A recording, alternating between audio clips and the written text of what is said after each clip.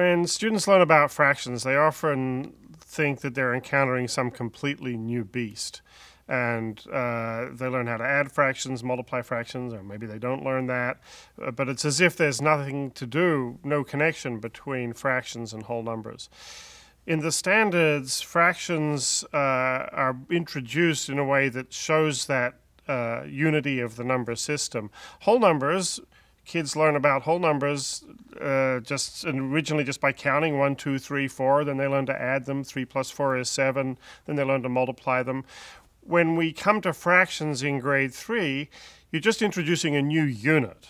So instead of counting by ones, you're counting by fifths. You divide the unit interval into fifths, and you have 1/5, 2/5, 3/5, 4/5.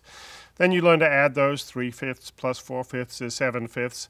In other words, fractions are really just an extension of the number system. And we link the work with fractions, adding them initially, adding and subtracting, and then multiplying fractions, dividing fractions. We continually link that work back to understandings of addition and multiplication that were developed in the work with whole numbers.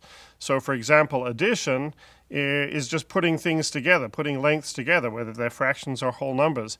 The way you calculate the sum of two numbers might look very different. The computation looks different, but the operation is the same.